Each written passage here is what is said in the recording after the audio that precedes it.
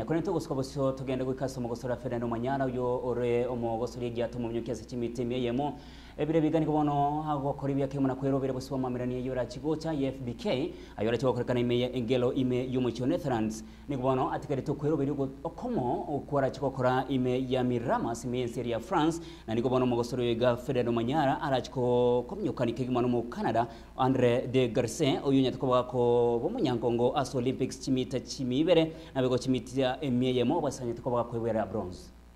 100 meters, there are numbers that you look at what time are you getting to the 30, what time are you getting to the 40. So those inform you the kind of program you're going to design going to the Miramas preparation. To the layman, 100 is just close your eyes and run. And I use this, I keep saying to the people watching, the 100 is short, but to the coach and the athlete, the 100 is very long. You need to get into your right angles on the blocks first. You need to clear those blocks the first 10 meters the right way. You need to execute your drive phase, which is from 0 to 30. You need to execute your transition, which is 30 to 40. Do you get up very quickly, or is it a nice progressive getting up?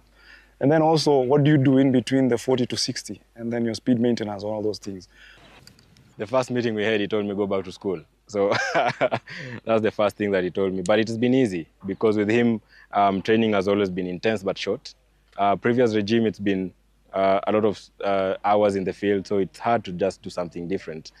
There's a model that I've been taught, but I was a bit scared to try it.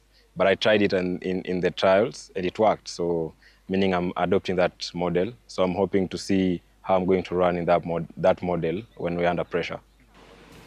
We were at about 80–90% in the trials. I was happy with what he did because in the heats, all he needed to do was just run the first 60 and get to C. And those are the things you're also going to carry into the Olympics. How do you run your rounds? You need to be very careful how you run your rounds so that you don't gas out before the final.